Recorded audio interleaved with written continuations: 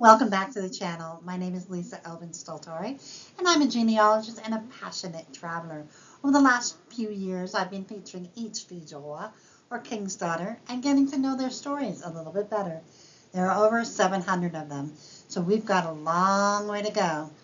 Today, we're featuring episode 231. Let's begin, but before we begin, let's show you ways you can support the channel. The first three keep you in the know. Subscribe, like, and notify. The next few ways are ways to help the channel grow. Ko-fi and Patreon are standalone platforms where you can contribute on a monthly or on a one-time basis. For Ko-fi, for Patreon, it is a monthly service, anywhere from $1 to $10 to $25. And then we also have my PayPal button that is on my website, Have Roots, Will Travel. All of those are ways to help the channel grow and be able to offer the content it does. So thank you so much to all of you who have already contributed. And let's get going with studying our next fille du roi. For our episode 231, we are studying Marguerite Ardion. And she is a viewer request, and I do have her in one of my files, which is a genealogy associate that I have worked closely with on French-Canadian research. So just she knows who she is. And let's explore Marguerite's life and how she came to New France. So she was born in 1639 in La Rochelle, France, to her parents Pierre Ardion and Suzanne Launay. La Rochelle was founded during the 10th century and became an important harbor in the 12th.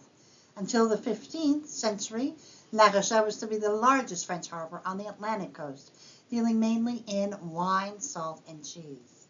La Rochelle has one of the richest histories of all the towns of France, from its beginnings as an area where the Knights of Templar had their strongest base. Eleanor married Henry Plantagenet in 1152, who became King of England as Henry II in 1154, and thus put La Rochelle under Plantagenet rule until Louis VIII captured it in the 1224 siege of La Rochelle.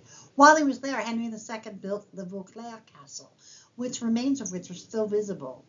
Now, La Rochelle is famous for many things, but one of the things that it's famous for is how it became a center for the Huguenots. And it was in La Rochelle that the Protestant revolutions occurred and created the uprising that would become known as the Siege of La Rochelle. Throughout the 1600s, the Huguenots were expelled from La Rochelle. Now, why is this important? This is always important, but it's particularly important because Marguerite Ardion was Protestant, as were her parents, and she was baptized in the Protestant temple, which was later torn down, of course.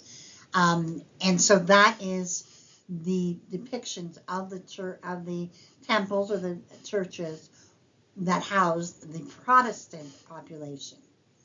Now, it's not for nothing that she would have come to New France, because obviously Protestants were not welcomed in France and made it very difficult. Now, in Marguerite's case, she did actually convert before she came to New France. Let's have a look as to why. So Marguerite would marry a man named Laurent Baudet in France, presumably at La Rochelle, and she would have 2 children with him. Pierre, her firstborn, would pass away in 1662. Laurent, her secondborn, was born in 1662. We believe that her husband also died. Can you imagine the trauma of losing a child, a husband, and having a newborn? I just can't believe how strong she is. Now, Laurent would go on to marry Marguerite Louis Crevier and have 2 children who both, survived to adulthood before he succumbed, we believe, before 1688, making him about 26 years of age. But Laurent would accompany his mother to New France. So she would come on the Phoenix de Flansange on June 30th, 1663, with Laurent in tow. Just amazing. That was the very first ship that brought les filles du roi. The groom that she selected and who selected her was named Jean Rabouin, and he was born in 1637, also in La Rochelle, France. So that is pretty amazing. Now, around 1155, a chapel dedicated to Saint Nicolas existed in La Rochelle. This chapel became the parish seat of this area, but like all the churches of La Rochelle, it was demolished during the Protestant era. Only the bell tower, like the one, remained standing to serve as a watchtower. Now, I want to draw your attention to the upper left picture. That is what the church looked like in its heyday. And now, this is what it remains at. It is used for different things as well. So it's taken over by the customs house, I believe. It was a workhouse. And so it is really, truly a church that won't die. That's when I read that story, I was like, wow, that's amazing. But that is who he is. His church is from. His parents were François Rabouin and Marguerite Chassé. So he is from that same area, Nouvelle-Aquitaine and Charente-Maritime. Just amazing to have two people from the same place. So Jean came to New France in 1656. He was a plowman, and he was hired for that specific function. So we can imagine that during these 6 years that he had before he got married, he would have amassed a certain amount of land and property once he had finished his apprenticeship. So on October 28th, 1663, they were married in Quebec City. So the family would settle on Ile d'Orléans, which is located in the St. Lawrence River, east of downtown Quebec, about 3 miles. The island was one of the first parts of the province to be colonized by the French, and a large percentage of French Canadians can trace their ancestry to the early residents of this island. The island has been described as a microcosm of traditional Quebec and as the birthplace of Francophones in North America. If any of you are wondering why is it called Ile d'Orléans, it was actually given the name by the officials who wanted to, in honor of the second son of King Francis I. His name was Henri II, the Duke of Orleans, and that is why it's called Ile d'Orléans. But if you're looking in older French research papers, I want you to be aware that it is called Grande Ile, Sainte Marie, or Saint Laurent in certain periods. So you need to be aware of that, because you're going to be like, okay, where is this place? I was just there this summer. Some of these pictures are pictures I took. Just amazing, amazing place. And you can see that this church here is the Church of Saint Famille, which was the very first one to be created. Ile d'Orléans is divided into 6 sections. So you need to know which section your particular family lived in. So we have Saint Pierre, Saint Famille, Saint François, Saint Jean, Saint Laurent, and Saint Pétronille. So all of those are distinct, I want to say, towns with their own churches and their own history. So it's very, very important when you're doing research on the island to know where your people were from.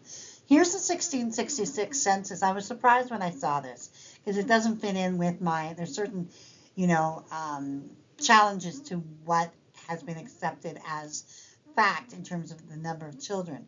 We have Jean and Marguerite, and we have her son, Laurent. He's known as Rabouin, which, that's not his name. Marie, who was born, and then we have Marie Rabouin, who could be Suzanne. And then we have Simon Rabouin, 8 months, a son. So this is something very new, and when I studied this, I went back to all the information I had. There was no son, Simon. So this is very, very interesting to see. He does not appear, so presumably he would have passed on. By the 1667 census, we have Jean Rabouin, Marie Penel. Remember, this is Marguerite, but they made mistakes along the way. We know that Laurent, Marie, Suzanne, they are all there in 1667. So we know it's the right one. They just got her name wrong. So you need to always be thinking outside the box when you're doing any kind of research.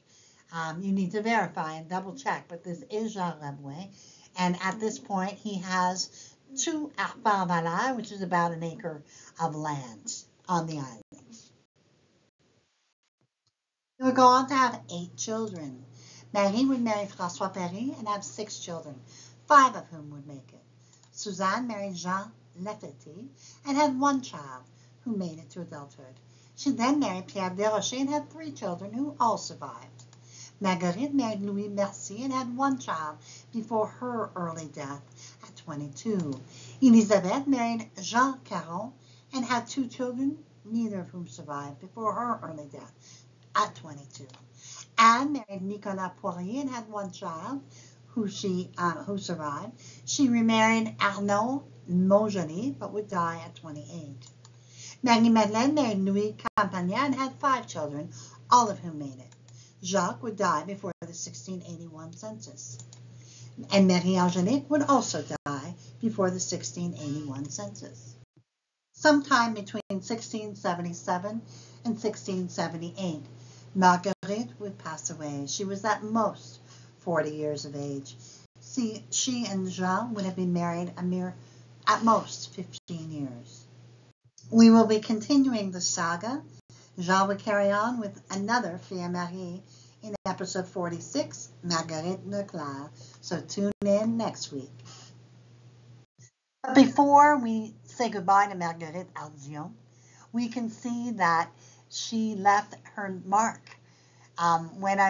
This is the standard picture of the monument at Ile d'Orléans to the founders of Ile d'Orléans. And I was able to take pictures of all those names. And there's Jean Rabouin and Marguerite Ardion. So she lives on, not only through her children, but also through a lasting legacy that she established at Ile d'Orléans. Here are some of my favorite resources for looking for Les Filles du Roi. I want to point your attention to Généalogie Québec, which is a tremendous website. Yes, it costs money, but you get what you pay for because it truly has everything you could possibly want to know, I think. And I use it daily. So please, please have a look at that. Subscribe maybe for, 1 month or something like that. And see what you can find on Généalogie Québec. So we end episode 231. Wasn't she an amazing woman? I mean, she endured the loss of a husband in France, a child in France, was able to, pick herself up by the bootstraps, come to New France on that very first ship, also was used to being persecuted as a Protestant, came to New France, got remarried, had children, and ultimately she did die at very much too young, and we don't know the circumstances, probably in childbirth. But what we do know is that she was a remarkable woman who left us with 133 descendants as of 1729, of which my viewer and my colleague are one of them, or among many, I'm sure. So we want to thank her for her bravery, for her tenacity, for her ability to forge ahead. This is something that is part of the DNA, sometimes I think, of the descendants of these ladies, that no matter what happens, we keep going on. So I thank Marguerite Ardion for her contribution, for her sacrifice, and for her incredible life. Thank you so much, Marguerite. We bless your memory. And I also want to say thank you to my patrons, supporters, and subscribers. I thank you, and I'm grateful for each and every one of you and your contribution to my little YouTube channel here. I really, really can't thank you enough for the support you've shown me. So until I see you on episode 232, au revoir.